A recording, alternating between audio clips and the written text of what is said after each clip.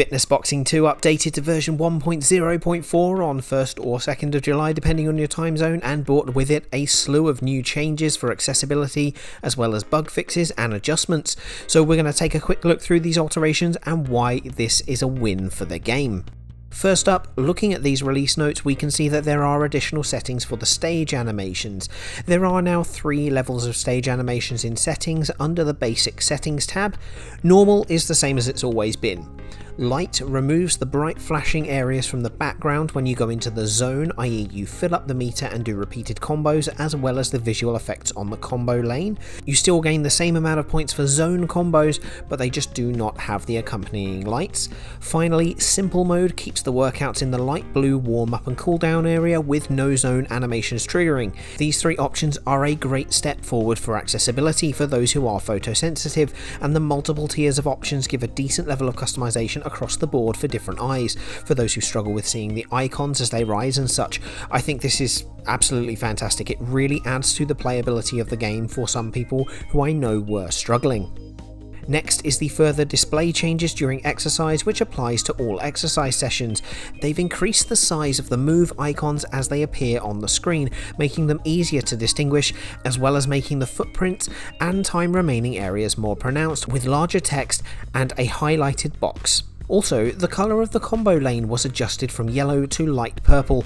This increases visibility for these important parts of the user interface, again increasing playability as you can see what punch you need to throw and the foot position you need to be in at that time a lot easier. I imagine the changing colour lane is great for those who are colourblind, because it means that certain action icons when they pop up are not blending in with that back colour lane. A great addition there.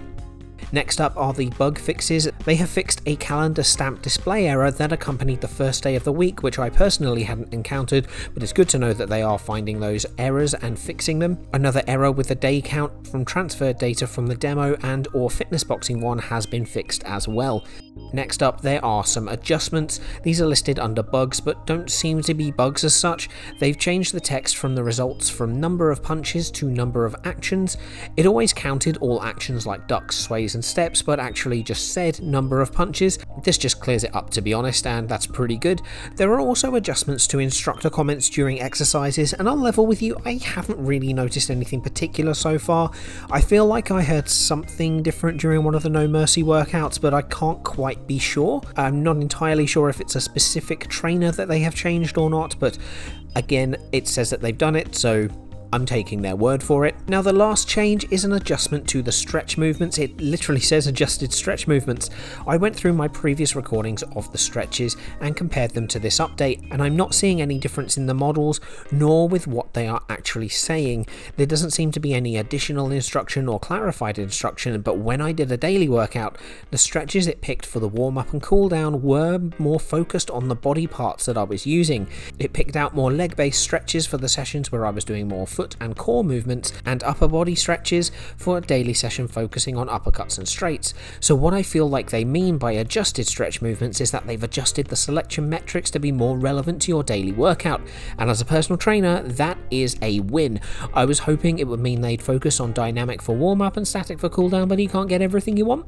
So that's what the free update has added, and frankly I'm very happy to see these changes. The flashing lights were a gripe not only of mine but of several members of the fitness boxing community, so I'm glad we're seeing these moves being taken by Imagineer Co to address genuine concerns with the game to make it more accessible. The visual enhancements in the UI to make writing and such stand out better is great as well. The bug fixes are always welcome, and I definitely welcome changes in the stretching.